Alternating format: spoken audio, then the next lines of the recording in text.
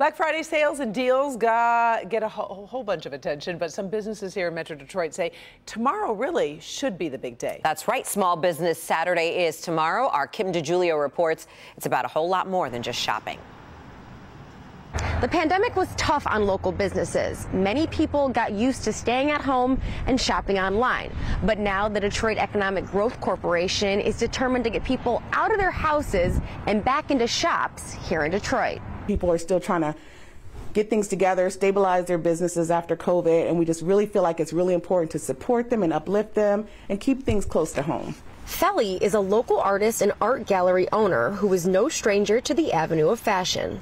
Actually, we've been on the Avenue of Fashion between 7 and 8 Mile on Livernois for about 15 years, going on 16. He now serves as vice president of the Motor City Business Roundtable, which just received a grant from the Detroit Economic Growth Corporation. This year, we have a kind of an all-out effort where we were able to obtain a holiday corridor activation grant from our partners of Invest Detroit and DTE, where we were able to give out $30,000 across the city, at least one in every district, of grants that allowed businesses to collaborate with one another for beautification efforts and support efforts to help them advertise and market their business. So for this district, they're making shopping on Livernois an experience. We were blessed to be able to receive this grant through DEGC to allow us to, we're doing decorations over here. We have the tree ceremony that we're setting up to kick off the holiday season for the Avenue. And, every dollar helps. Feli is here getting that tree ready, so when people come to the tree lighting, they'll get into the holiday spirit and be ready to shop.